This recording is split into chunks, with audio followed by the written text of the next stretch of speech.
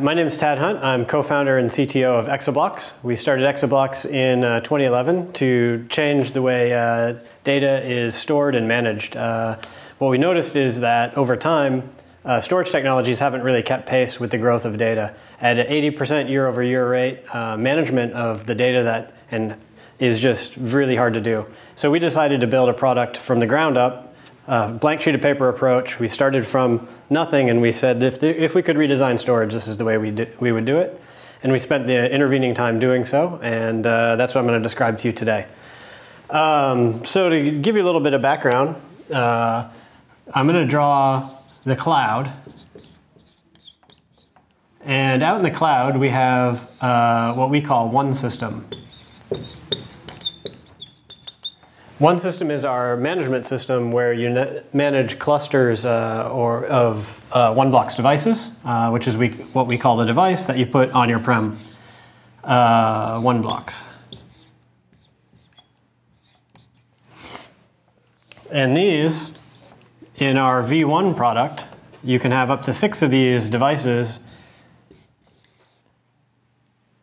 in your setup. And each device is 32 terabytes of capacity today. That's using 4 terabyte hard drives. It's 8 3.5-inch hard drives, hard drive bays. Toolless drive insertion, toolless drive removal. You just open a door, slot a drive in or pull it out, close the door, and you're done. No tools, no screws. And we cluster in technology we call a ring up to 6 devices. And across your 6 OneBlox devices, each one can be 32 terabytes, totaling 192 terabytes of raw capacity in our V1 product. To give you an idea of how that gets deployed and what features that we support on top of that, we do deduplication. This is primary storage deduplication in your main workload. We do continuous data protection, snapshots. We do replication. And in terms of replication, we don't believe in RAID. We think RAID is dead. It's a technology from 1984. You know, the Apple Mac came out in 1984 as well. There's much better technologies on the horizon. We do compression.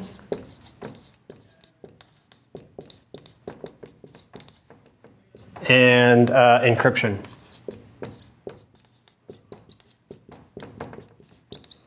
So all data at rest is always encrypted. This enables you as a small business owner to, or anyone really, to throw away hard drives that go bad. And we know they're mechanical beasts. They go bad from time to time, about 8% per year, 8 to 10% per year.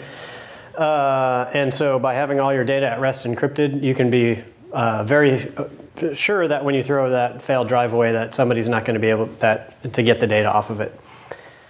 And then this is all managed through one system.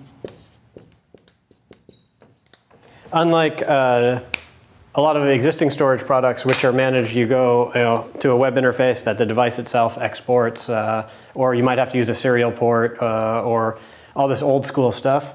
We manage it all from running out in the cloud. You point your browser at onesystem.exablox.com. Up pops up your network of devices over here, and you can do it. If you need to add users, you need to add shares, you want to set up Active Directory, and so on and so forth. All that stuff is done just through a nice, simple, and easy to use GUI out here. So when you have this much data, you're talking about lots of data. A lot of times you're interested in being cloud managed, but that would be crazy expensive to put all that in the cloud as a small and medium business. And so this works well because it allows you to manage it from the cloud, but keep all your data on-prem. We also allow you to replicate, and so we talked about replication. This is for keeping your data safe. And we do, essentially we can protect from 2 drive failures. The way RAID 6 protects from 2 drive failures, except ours allows you to protect from either 2 drive failures. And so in one of these nodes, you may have 8 drives. Let's see, 4 terabytes, 4 terabytes. You may have, this drive go bad and say this drive over here go bad, and we keep your data safe. Unlike RAID, we can also protect you from device failures. So if you have this ring of 6 one-blocks devices, and this node becomes disconnected from the network, or its power cable gets pulled out, and this node gets pulled out, you still don't lose availability of your data. You still have 1 copy on one of these devices. So we prefer to replicate, when we do our data protection, across your cluster, across your ring, because that enables better performance, better reliability, better availability, better reliability, and that's kind of the name of the game. And then when it comes time for managing all this, you go out into one system out in the cloud, and that's where you say, okay, I want a new share to come out of this global namespace.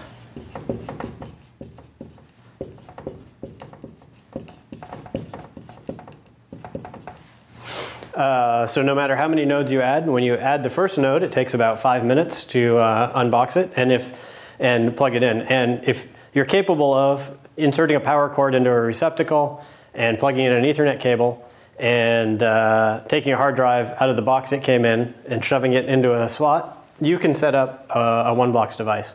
Now, unlike many of our competitors' devices where you might need a PhD in storage to configure it might take 3 days to set up and get everything up and running. Ours, out of the box, up and running, with a global namespace with a share available to your users on your network, 5 minutes. From a feature set, we have dedupe, we have continuous data protection style snapshots, and let me explain to you how those work. So you start, and we keep all changes in time, and this is as we go back. Going back in time, and this is now. And so we keep every change you make that your application makes, and this is because a lot of times the reason that you want a snapshot in the short term is because a user makes a mistake or your application crashed while you were editing a file or so on and so forth. And SmashFS, our file system, takes we took a different tack than every other file system, which makes it really hard to save multiple copies and makes it really easy to throw them away by accident. And so we said, okay, for the last 5 minutes, we're going to keep all copies, and then we're going to start thinning them out according to a policy. And now in our V1 product, this policy is fixed, and what it says is after 5 minutes, we start and we'll keep 1 per hour. And then all these ones here will get discarded, and we'll keep those going back in time for 1 snapshot per hour back until the oldest that you have out there. And so you end up with this thinning policy, and our file system does that automatically for you. And so this gets you a good trade-off between high availability of data, so you don't have to have your employees repeat work that they may have just finished, especially if they make a mistake or the application crashes. And a trade-off with how much disk space you're going to use for all these snapshots. Now, there's a couple things that make that really interesting is because we do deduplication, each one of these snapshots takes up very little space. In fact, the size of the snapshot is only the size of the change between the change in that file that caused the snapshot to be taken, which tends to be a very small, in the kilobyte range. So you can keep many snapshots that are essentially free. And then, of course, the users are allowed to get back to the data of all the snapshots just automatically through the global namespace. They just point their file browser down through the snapshot tree until they get to the version of the file that they're interested in. This works really well with our deduplication to also compress all the data between shared snapshots down into one. All right, so SmashFS is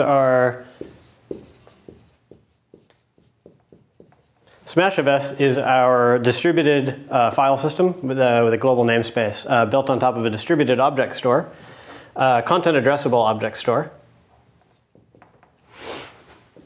And we built this from the ground up. So what happens is that we take new data that comes into the file system and we chunk it up into small objects, and then we distribute the objects around the cluster, which we call a ring.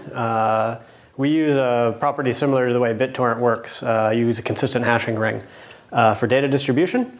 And once it's distributed around the ring, then we make a replica here, let's say here and here, and then the clients get load balanced across all of the nodes in your ring, causing, as you grow your ring, you increase performance, you increase reliability, and you increase available capacity. Kind of the trifecta of the storage problems that I like to think about. All for doing the same operation that takes 5 minutes every time, which is take a device out of the box, plug it in, give it some network, shove some drives into some slots, again, without tools. And if, 5 minutes, your cluster grows. The new nodes auto-discover using one system the other nodes that are already deployed. They seamlessly join without any interaction on your part. And they give you this feature. And essentially what you see as an end user is the capacity just got bigger, the availability just got better, things like that. One piece I didn't cover here as well, that using remote replication, you can replicate to another ring across a WAN. And we'll keep both ends in sync. It's an active-active replication, so you end up with a single global namespace shared across multiple sites. And each site has a full replica of all the data, so it keeps your data very safe. It's a way for you to build reliability and disaster recovery into your business for very low price. So what I've just described to you is Exablox, which is our device that we implement a scale-out distributed file system on top of, and one system, which is our cloud management system used for managing clusters of these devices. The final thing that I'd like to add today is one system is a multi-tenant management system. So if you're an organization such as an MSP or a VAR and you have many storage deployments to manage, you manage it all from the single pane of glass in one system. I'm Tad Hunt, co-founder and CTO of Exablox. Thanks for watching.